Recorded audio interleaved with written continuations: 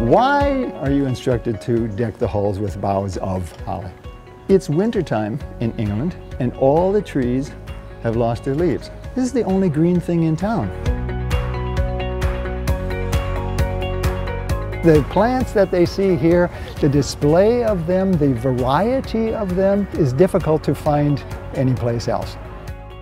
My name is Dollase. I'm Professor Emeritus. The courses I taught were mineralogy, crystallography.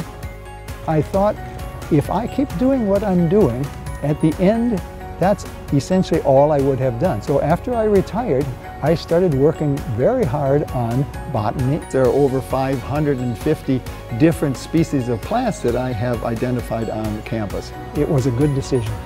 This is Bauhinia cross-blakeiana, Hong Kong orchid tree. Here is our fig tree. This is Ficus benjamina.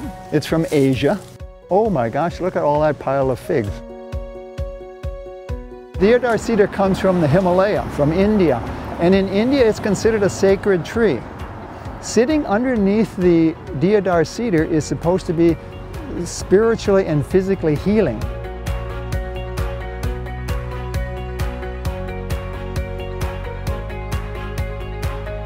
I love the campus. I love walking around it. I have found places on campus that I didn't even know existed.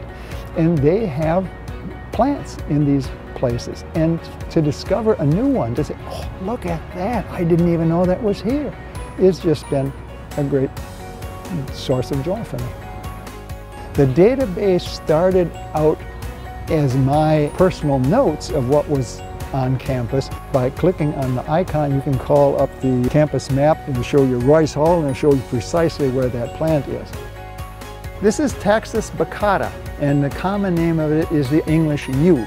So when Robin Hood was in Sherwood Forest, he was shooting a bow made out of yew. I'm oftentimes concerned that it is not just entertainment.